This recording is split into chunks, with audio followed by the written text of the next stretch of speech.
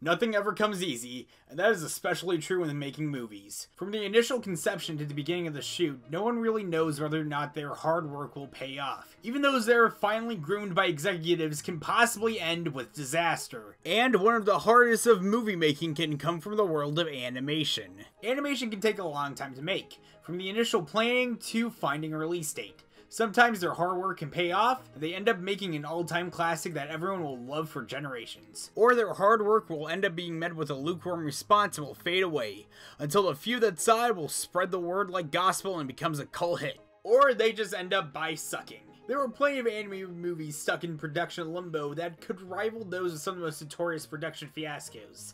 Except for Fitzcarraldo. Für mich, sie sagten, sollen wir ihn töten für dich. Und ich sagte, nein, Gottes Willen, ich brauche ihn ja noch zum Drehen. Lasst ihn mir, lasst ihn mir. So today we are taking a look at the top 10 anime movies that took forever to make. Before we begin, a few ground rules for clarification. 1. This is not a list about the most notorious production history. That can be a separate video. While there are some crazy behind-the-scenes stories with these movies, we are only looking at movies that took the longest time to make outside of the usual time it takes to make a movie.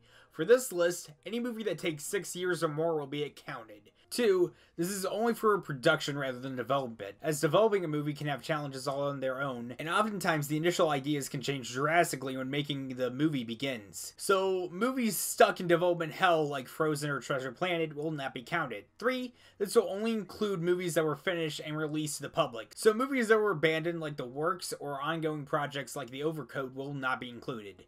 Now that that's out of the way, let's begin! Number 10.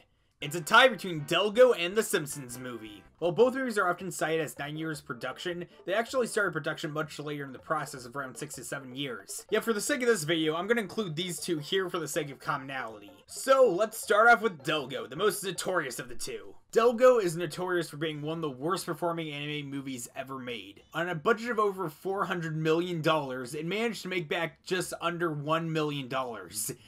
Damn, son! And keep in mind that it went wide. 2,000 theaters this played in only to be pulled immediately after release. So what happened? Well, it's kinda sad, a little funny, but mostly sad. Delgo initially began in development in 1999 with the production starting in 2001. Like many of these movies on this list, instead of being produced by a major studio like Disney or DreamWorks, Delgo was produced on an independent studio, that being the Atlanta-based Fathom Studio. Although that was by design, because according to co-director Mark F. Adler, he said that he envisioned the movie as an ambitious animated movie that was going to be darker and mature compared to other movies that were coming out around the time, along with the hopes of raising the profile of the regional scene. Chief animator Derek Winslow even said that he sees Delgo outperforming Shrek at the box office. Oh, you poor soul. Despite initially getting a deal with MGM for distribution that later fell through, much of the production history was basically years of security funding and animating the then new 3D technology of animation, which was proven a challenge for the relatively fresh crew, along with uploading raw footage of scenes and test animation online, a move that cost the crew a revolving door of animators. This also included getting a celebrity cast, many of whom were either A-listers that later became C-listers like Freddie Prinze Jr. and Jennifer Love Hewitt, or seasonal vets and character actors like Eric Idle, Malcolm McDowell, and Anne Bancroft, who died before the movie came out, making this her last credited role. The movie was finished but ran into problems for distribution when MGM backed out due to the restructuring of the company, until they struck a deal with distributor for higher freestyle releasing for distribution, being released nationwide in December of 2008, where it crashed and burned. While the animation was impressive at the time of development, the years of work caused this film to look dated by comparison, along with many calling the designs to be ugly and unsettling. The story was also criticized as being derivative of other sci-fi and fantasy works like Star Wars, The Lord of the Rings, and Avatar, which the studio tried to sue James Cameron for plagiarism due to vague parallels between the two movies. Yeah, get in line, buddy. The movie was basically dead on arrival, and to this day, the directors and studio never made another movie again. Delgo still holds the record for being the worst performing computer-animated movie going wide, and the second worst opening of all time, right behind the Oogie Loves, which was also released by Freestyle. The exact opposite can be said about the Simpsons Movie.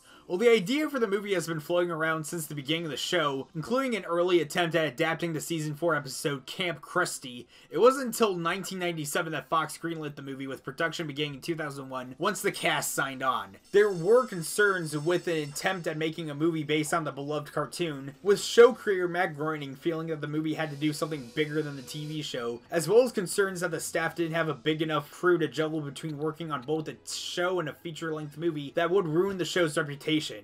A well-founded fear. Still, both Groening and the show's executive producer, James L. Brooks, began developing the screenplay once the cast signed on. They hired veteran Simpsons writers and showrunners Max Scully, Al Jean, Dave Merkin, Mike Rees, George Mayer, John Swartzwelder, and John Vitti, as well as former animation director Dave Silverman to direct the film. From there, they developed different ideas that were eventually scrapped, but some did end up becoming a part of Simpsons media one way or the other. Like a story where the family saves manatees that became the season 17 episode The Bonfires of the Manatees, and another that was a Truman Show-like story where the Simpsons knew they were in a TV show, which sort of appeared in the opening of the movie, as well as being the basis for the Simpsons game. Eventually, Groening read a news story of a town dumping pig feces into the water supply, and from there the writers springboarded off of that idea, and they wrote the script. Over 100 times. That's right, they rewritten the screenplay so many times, even when animation began.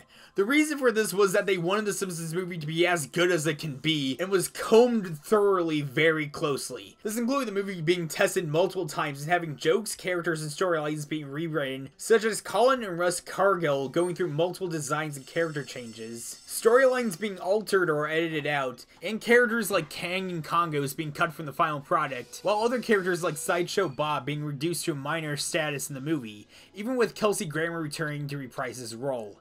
Speaking of voice work, according to Homer voice actor Dan Castellaneta, the vocal recordings were more intense than recording for the show, with numerous takes and line readings being done over 100 times, such as Marge's video message to Homer. The movie was finally done being mulled over and edited around May of 2007, just 2 months before the release date, with Brooks saying that various jokes and scenes from the trailers were cut from the final film, and Groening saying that there were 2 movies worth of material from making this movie. And all their hard work and being connected to popular IP paid off. The movie was an instant success, grossing over $500 million against a $75 million budget, making it not only the most successful movie based on a cartoon, but also the second highest grossing traditionally animated movie ever, right behind The Lion King. The movie also received praise by fans and critics alike, although nowadays it's debated as to whether or not this was the true downfall of the show. It received a Golden Globe nomination for Best Animated Feature and 4 Annie Award nominations, all of which lost to Ratatouille, which was directed by veteran Simpsons animator Brad Bird, and the reason why he couldn't work on the movie. A sequel has been greenlit in 2018 and is currently in development. Whether or not this will take as long as the first movie, there is one thing to be sure. Disney now has a movie where a little boy's peen is shown for a brief second, and that is hilarious. It's bountiful penis! Bountiful penis. Number 9. Up next, we travel to the land of the rising sun with Redline, taking a total of 7 years to make. This was the directorial debut of Takashi Koike. Is it Koike? Yeah, I'm just gonna call him Takashi. I'm a black boy! Previously known for working as a key animator, but has helmed smaller projects like the world record portion of the Animatrix and the OVA Trava Fist Planet, which characters from that anime appeared in Redline. The movie took over 7 years to make, as according to Takashi, he wanted absolute controls on the marks he was making, resulting in over 100,000 frames being drawn for the movie. Besides a few VFX works here and there, this was entirely done hand-drawn. Just looking at the animation scenes alone is honestly jaw-dropping that this was done without much help from CGI or Flash. Definitely the animation equivalent to something like Mad Max Fury Road. Unlike other entries on this list, I couldn't find much behind the scenes info on this, so I'm left to speculate that the animation was the sole reason it took so long to make, as Takashi wanted to have this be a masterpiece of animation, and the studio Madhouse had total faith in him as a director, which given the other properties the studio had under their belt, I doubt they would find it much of a risk. Especially when, sadly, the movie bombed at the Japanese box office. Fortunately, the movie has gotten a following since its initial release, as many consider it to be an underrated classic amongst anime films. Kids, don't do drugs, just watch Redline. It's the only high you need. Number 8. While a movie like Redline doesn't have a lot of notoriety with its lengthy production, the same cannot be said about Little Nemo Adventures in Slumberland. One of the most notorious examples of development hell, the movie is noted for 7 years it took to make, along with a revolving door of creative minds that were attached to this project at one point in time. It all began in 1977 as anime producer Yutaka Fujioka purchased the rights to Renzo Mackay's legendary comic strip. For those of you who don't know, Fujioka is the founder of the legendary animation studio TMS, and this was a dream project for Fujioka to produce an adaptation of the series. In doing so, he decided to expand the project to outside Japan by opening up a US subsidiary and hiring or asking various filmmakers and artists to work on the project. This included, but not limited to, George Lucas, Chuck Jones, Brad Bird, Ray Bradbury, Chris Columbus, Mobius, Frank Thomas, Oliver Johnson, the Sherman Brothers, Isao Takahata, and Hayao Miyazaki, the latter of whom infamously called it the worst experience of his professional career. Ouch. The reasons for this is because there were difficulties in finding the right story, as Lucas, Takahata, and Miyazaki found it difficult to write a meaningful story with character development when everything took place in a dream. Any progression Nemo had as a character would soon vanish the moment he woke up. While a successful dream story can be possible, just look at The Wizard of Oz. However, for Nemo, that was proven true as the movie was stuck in years of turnaround and little development on an actual story. According to Brad Bird, him and Jerry Rees were asked to work on the project, and when they were hired, they would go around asking the animators what they were doing. They responded that they were illustrating what then screenwriter Ray Bradbury was writing. When they asked Bradbury what he was doing, he said he was writing to what the cartoonists were drawing. The duo soon left after that.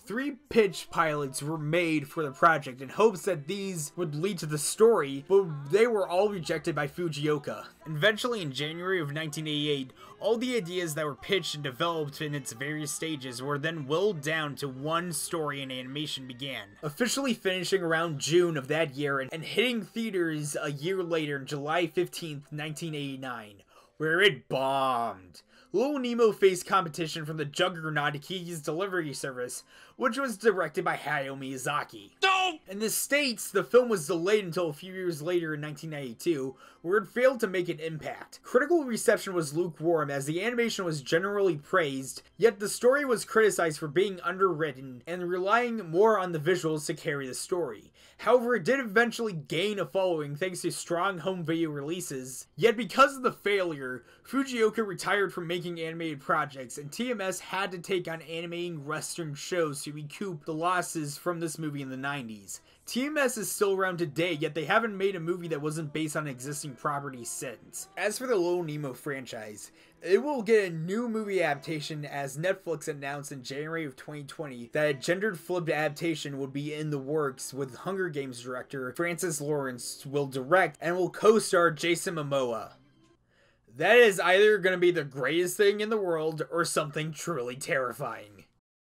Number 7. While there are plenty of Disney films with long production history, such as The Emperor's New Groove, Tangled, and Dinosaur, only one trumps them all, not counting development: Sleeping Beauty. This movie is notable for its art direction and animation, which happened to be the reason why it took 8 years to make.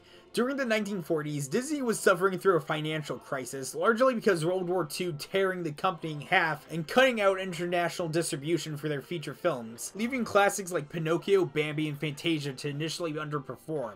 However, it wasn't until the success of Cinderella that brought the company back on track, and where Sleeping Beauty was born. Greenlit in 1951, the movie went through numerous delays, largely at the behest of Walt Disney. Not just that he was busy making Disneyland at the time, but also that he envisioned the film to be unlike anything Disney has released to that point, saying he wanted the movie to look like moving illustrations. Most notably, this is the first of 2 animated Disney films to be released in the widescreen format in the 50s, the other being Lady and the Tramp, as well as being presented in the format of a 70mm film reel, although that final product was stretched out to fit the format. Another is the art direction. According to production designer Ivan Earl, the art direction of Sleeping Beauty was a mix between Gothic French, Italian, and pre-Renaissance to give the backgrounds their distinct look. Although he and supervising director Clyde Geronimi clashed over the artistic direction, and when Earl left the project, Geronimi had the backgrounds altered. The stylization of the backgrounds also seeped into the characters too, as characters like Aurora had an angular look to them to match Earl's rigid designs. Completely different from any other Disney character at that point in time. However, this became hard for the animators to draw her. According to a character animator for Aurora, the animation alone took an entire day to make a frame in order to be so careful that the entire second of a footage was made in a month. Speaking of character animation, Walt insisted that the animators paid extra close attention to the human models so that the animation can look like flesh and blood. While using human models were the standard for Disney animation since the beginning of making features, Sleeping Beauty went an actual step further and filmed the models for Aurora and Prince Philip, although it should be noted that no tracing of the footage was ever used in the final product. The result of the 8 years of work, Sleeping Beauty was finally released in 1959 with a budget of around $6 million. The most expensive Disney film made to that point.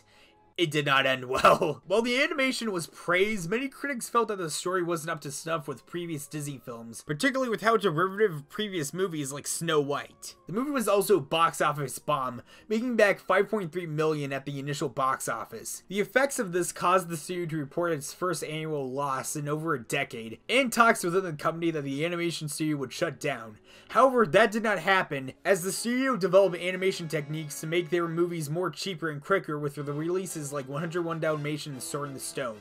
However, like many other Disney classics, the movie did become successful due to the theatrical re-release and home video sales, and soon became an animated classic and gained critical reappraisal, and was recently selected for preservation by the National Film Registry in 2019.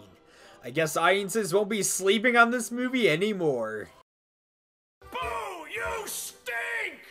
Number 6. Secrets inside. Up next is what might be the most hated movie on this list, Foodfight.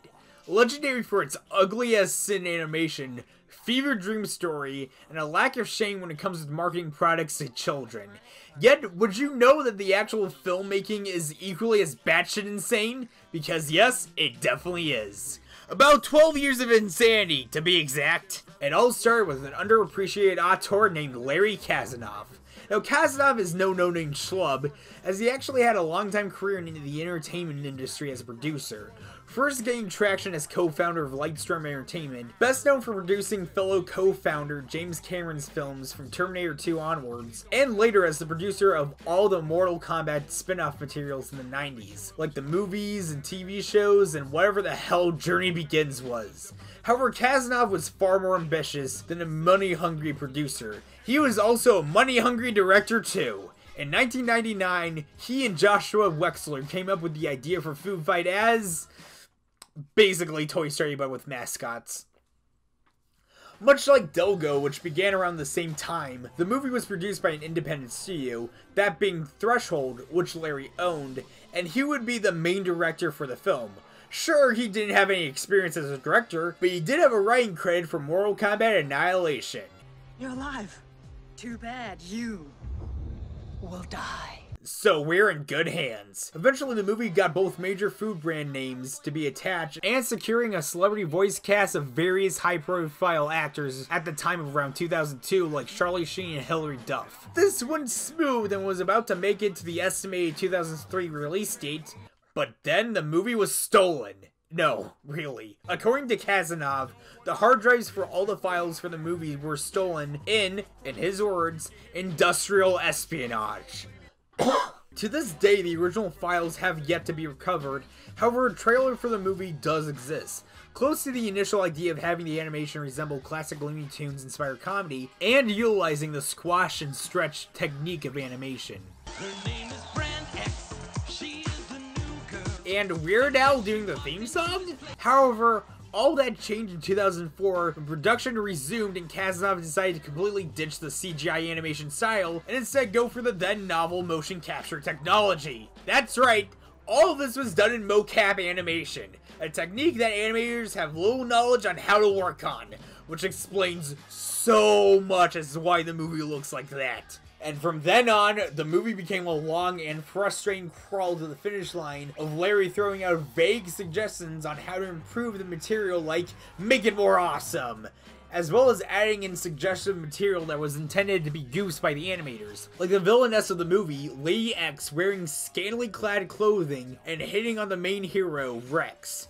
Keep in mind, this was meant to be a goof that Larry didn't get. Around this time, Lionsgate decided to throw their hat to the ring as distributors, and financing company Story Arc pitched into the budget in hopes of a 2005 release date. That was missed. In fact, twice! Yes!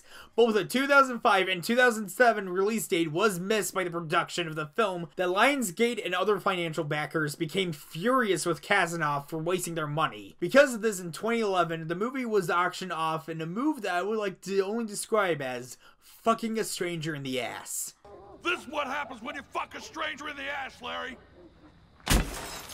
The movie was sold to Fireman's Fund Insurance Company to finish the film, taking all the animation and other assets so that they can assemble it in the cheapest and quickest way possible, despite the film being nowhere close to being finished or polished and, well, looking like this. But they managed to finish it by 2012 and proceed to do the barest of bare minimum promotion. It received a limited theatrical release in the UK that grossed around the equivalent of $27,000 and dumped on DVD in the US, where everyone had convulsions. What Kavanaugh's envisioned as launching his studio to be the next Pixar ended up being a waste of time that ate up around $45 to $65 million. And thus, the story of Larry Kazanov, visionary director of our time, came to a sad end. He went back to being a producer and is currently in the works of an untitled Mortal Kombat project and a movie adaptation of Tetris? Good luck, buddy. Number 5. Moving away from the world of terrifying CG animation to the world of stop-motion animation, which is also equally terrifying, for our next film, the avant-garde independent film Blood Tea and Red String. Some of you might not have heard of this movie before, so let me introduce you to the head honcho of this entire projection, Christiane Cegavske. Christiane is a one-woman show when it came with working on this project, and that her film was practically made all by herself. The stop-motion puppets were handcrafted by her, the concept and art direction was decided by her, and the animation was done all by herself. Yes, basically every aspect of the movie was done all on her own, with the exception being the sound design, which was done during post and she hired somebody else. All the while jumping between various places and studios around the West Coast and working on various other projects like illustrations, paintings, and being an animator for other projects as well. The result of all this hard work and dedication was a dialogue-free, avant-garde masterpiece being released in 2006 to various film festivals around the world and receiving coverage from various outlets like Variety and the New York Times.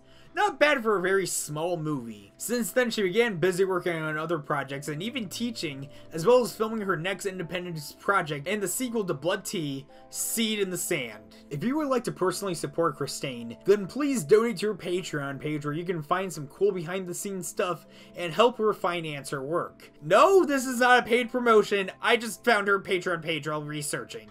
If I had found anyone else's Patrons, I, too, would promote them. Sorry, Larry.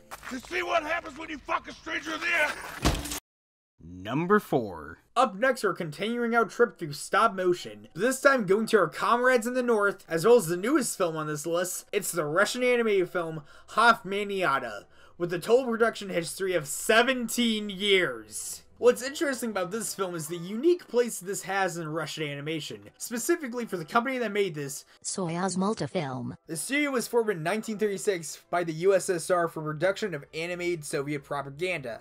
However, the studio eventually moved away from that and began to work on some of the best and most recognizable works in world animation, such as The Hedgehog and the Fog, Tale of Tales, and Chabruska. The studio also became noted for its wide range of animation, often producing animated films and shows that use cel animation, stop motion, and even oil painting. What's interesting is that all of these projects were financed by the Russian government, regardless of the profits it made. But that all changed once when the Soviet Union dissolved in 1991, meaning that the state couldn't fund the studio's projects like they used to. Funding was slashed and production of projects began to slow down, and they eventually had to get money by signing a deal with Films by Jove for international distribution that eventually ended in a lawsuit getting the rights back. But that didn't deter the studio from producing a big screen animation epic with Hoffmaniada. The film is based on the works of German writer E.T.A. Hoffmann, best known for his story The Nutcracker and the Mouse King, aka the basis for the ballet The Nutcracker. Hoffmaniada is about the adventures of Hoffmann while he writes his stories and works as a government clerk, while also adapting 3 of his stories. But different from similar sounding projects such as the famous opera The Tale of Hoffmann and an unmade script by legendary Russian filmmaker Andrei Tarkovsky. Production began in 2001 with famed Russian artist Mikhail Chemyakin, working on the art direction, and directed by Stanislav Sokolov, best known for his Emmy-winning adaptation of Shakespeare's Winter's Tale. The film was going to be the studio's biggest and most ambitious film since the fall of the Soviet Union, with over 150 stop-motion puppets being made for the feature, all of those puppets taking over a month to make. The first story was finished filming by 2006 and premiered to praise in Russia, in hopes of getting finances. However, production soon halted as the studio ran out of money to finance the film. For the next few years, the production began in a long-going on-again, off-again process as funding was being secured, with animators often working on the project being underpaid or not being paid at all, and the studio was getting close to bankruptcy. That wasn't until 2011 when the Russian government decided to finance the studio again. This eventually got the company back on track, and Hoffmaniada continues its production until the finish line in 2018, when it premiered at the Annecy International Animation Film Festival to much praise, winning the Golden Eagle for Best Animated Feature, which is the equivalent of a Golden Globe. So good on ya, comrades! Number 3. Taking Bronze is the Tragedy of Man. This shares a few things in common with Hoffmaniada. Both were produced in former communist countries, in this case Hungary. Both took ages to make due to financing, and both ambitious adaptations of famed literature. The movie was directed by Marcel Jankovics, a Hungarian animator best known for his Oscar-nominated short film Sisyphus, which was later used for a GMC Yukon hybrid ad for the 2008 Super Bowl, and The Struggle, which won the short film Palme d'Or in 1977. The Tragedy of Man originally began production in 1983 as an animation adaptation of the play of the same name, with production beginning around 1988. While Jankovics' other films were made around the time span of 3 years, the production for The Tragedy of Man would be a lot longer because of the film adapting all 15 acts of the original play, meaning that the production time would double to 6 years and a runtime of around 160 minutes. Well over the average anime movie length of around 70 to 90 minutes. However, things took a turn in 1989. That was when numerous Eastern European countries that were ruled by communist governments had revolutions by the people to overthrow the government, which included Hungary, an event that signaled the beginning of the end of the Cold War. Because of this, Jankovics couldn't get funding from the Hungarian government, and production was forced to slow down to a crawl in order to seek financing. However, instead of stopping, and because of the different acts of the play, Jankovics animated each act one at a time over the 23 years of production, finishing one segment, then securing funding by continuing with the next segment, including an attempt at asking the BBC for help, which they declined due to the project being quote-unquote too Hungarian. The results are that each act of the movie was animated in a completely different style of animation, making it more of a unique animated anthology, or the equivalent of the Shrek Reanimated project. Do you think maybe he's compensating for something? A few of the segments were even shown at festivals and TV over the years in order to raise funds, although majority of the film was kept away from the public until its completion. The movie was finally finished in 2011, with the budget ballooning of around the equivalent of $2.3 million. Despite the length of time it took to make, the movie was a success in Hungary, where it had 2,000 admissions, making it one of the most successful Hungarian movies of that year, and despite not receiving a coveted Rotten Tomatoes score, the 3 professional critics who have seen it gave it positive reviews. It goes to show the dedication One Vision has, and the flexibility it took to finish it under strange circumstances. Number 2. Second to last is the legendary French animated masterpiece, The King and the Mockingbird.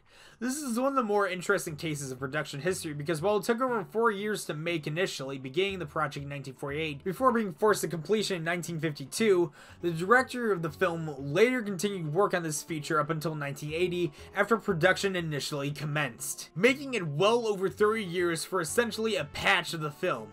the animator in question being Paul Grimault, a legendary French animator that practically planted the seeds of animation there with his studio Les Grimaults. Grimault produced numerous short films during Nazi-occupied France in the early 30s, before production of the first animated French feature film, an adaptation of The Shepherdess and the Chimney Sweep. The movie was a collaboration between Grimault and legendary French writer Jacques Prévert, best known for his poetry but also contributing to writing screenplays, such as Children of Paradise, for which he was nominated for an Oscar. Production continued up until 1950 when the production was forced to a halt. While the film was close to completion with only a fifth of the film left unfinished, the expense of the film was too much to handle, and so the movie was shelved and the studio was forced to close. Against the wishes of Grimault and Prévert, the film's producer released the unfinished film at the Venice Film Festival in 1952. From there, the movie was left as it was for a number of years up until 1967 when Grimault regained the rights to his film. From there, he began to develop a new version of the film and finish it in the vision he intended throughout the 70s. This new version cut out 20 minutes of the original film's 62-minute runtime, adding in new animated scenes, a new soundtrack, and a new ending for the film. By 1980, the film was finally finished and given its current title to differentiate itself with the original release, with a total of around 30 years to make the film. Although if you can take out the gaps in between the initial release and securing the rights, it's roughly around 14 to 15 years of production, give or take. Since then, it's been considered one of French's most influential animated films, with Studio Ghibli directors Hayao Miyazaki and Isao Takahata citing it as influences on their work. While the initial vision was compromised, it was at least more successful in getting across its initial vision as production halted. The same could not be said for our number 1 entry. Number 1. I mean, what else could it be? Yes, even after all these years, no other movie has topped The Thief and the Cobbler's notorious production history of nearly 30 years of production time, making it not just the longest animated movie to produce, but the movie with the longest production time total. Unless you count Orson Welles' The Other Side of the Wind, and whatever these other 2 movies are. But they aren't in the Guinness Books of World Records now. Yes, the story is that of crazy determination and eventual heartbreak of years and years of hard work only to be sabotaged by Hollywood.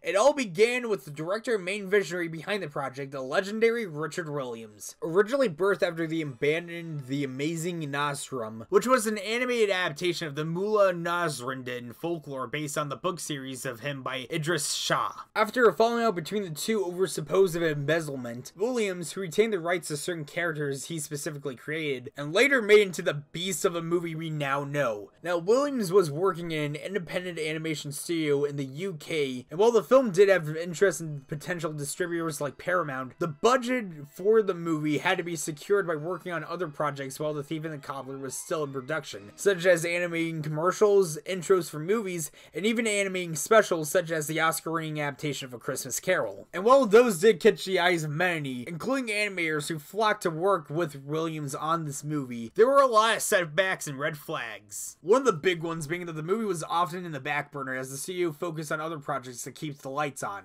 Another was Williams himself creating a very perfectionist attitude towards the movie, wanting to truly push the boundaries and have it be like no other animated movie that has ever been done before. Some of these ambitious ideas included having the titular leads not speaking throughout the movie, having every scene be filled with complex and detailed designs and animation, and also animating in ones, which for you non-animation people, that means that instead of drawing 2s, which would be 12 frames per second, ones would mean that each scene would be drawn at 24 frames per second.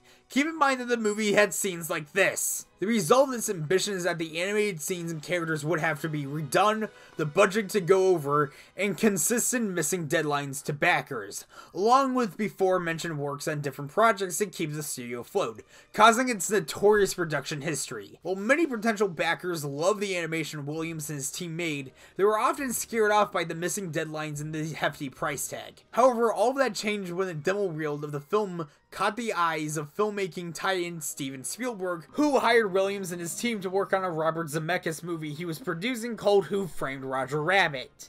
Eddie Valiant is under arrest.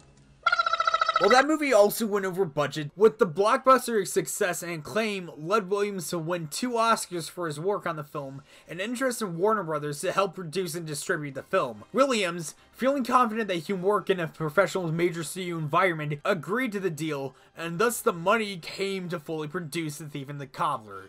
Hypothetically, you would imagine Williams shaking the hand of Warner Brothers, saying to himself, "There's no way this could fail." Well, guess what, Dick? It failed. No! Even with the backing of a major studio, Williams' perfectionism clashed with the looming deadline of 1991. This led to a revolving door of animation staff who were fired and worked overtime to complete the damn movie, which sadly never happened, although the closest was a work print that Williams made with the finished animation he had, as well as storyboards and other test animation. Warner Brothers backed out due to the dissatisfaction with the test footage, with interest waning towards television animation, and also fearing competition from a certain Disney movie that might have some similarities to this movie. The movie was then taken from Williams by the Completion Bond Company, who signed a deal with Warner's that the film would be finished no matter what, and ousted Williams and the crew out of the production. Wanting to finish the film as cheaply as possible, producer Fred Calvert took the reins to finish the film with the intentions of having it be as close to the work print and Williams' vision as possible, while also throwing intact and Disney-like musical numbers. After years of making, the 30-year-old development finally came to rest in 1993 under the name The Princess and the Cobbler, only to have it be cut again and added a slapdash celebrity voice cast by Miramax in 1994 at the behest of Harvey Weinstein. It just keeps on getting worse. The response was honestly kind of heartbreaking. While many did love the animation done by Williams, the compromised cuts by the Bond company Miramax did ruin the final product, and with no luck at major distribution, it only received a limited theatrical screenings, causing the film to gross less than $500,000 on a budget of an estimated $24 million. Well, there was one last attempt to salvage the intended vision by Disney. That never happened, as the animation division was seeing a sea change at the time. For years, Williams was left heartbroken by the experience and never spoke about the film, and never seen the versions by the Bond company and Miramax. Although Williams' son Alex did see it and told his dad that he should watch it if he felt like jumping off a bridge. However, that isn't the end of the story. While it's true that the experience resulted in Williams getting fucked in the ass, the Legend of the Thief and the Cobbler grew amongst animation fans and animators alike, and due to Williams' other work on some of the most widely acclaimed pieces of animation ever, as well as publishing what many consider the holy bible of animation know-how titled The Animator's Survival Kit, the movie has since been seen as the triumph it was initially hailed to be. This has included a fan-made restoration project titled The Recobbled Cut that got the film as close to the work print as it possibly could, getting archived at the Academy of Motion Pictures Arts and Sciences, influencing numerous animation projects like the acclaimed Irish films The Secret of Kells and Song of the Sea, and getting a documentary based on the film's history titled Persistence of Vision. While Williams later became content with his legacy of his masterpiece, he never finished the project like he intended, but still continued the rest of his life working on another animated project, which produced the Oscar-nominated short Prologue, before passing away last year. That wraps up this list. I think we can safely say that the lesson that should be learned here after hearing countless stories of long, uncompromised work is that never try anything and just live your life as a passionless bum working in accounting. Show business like show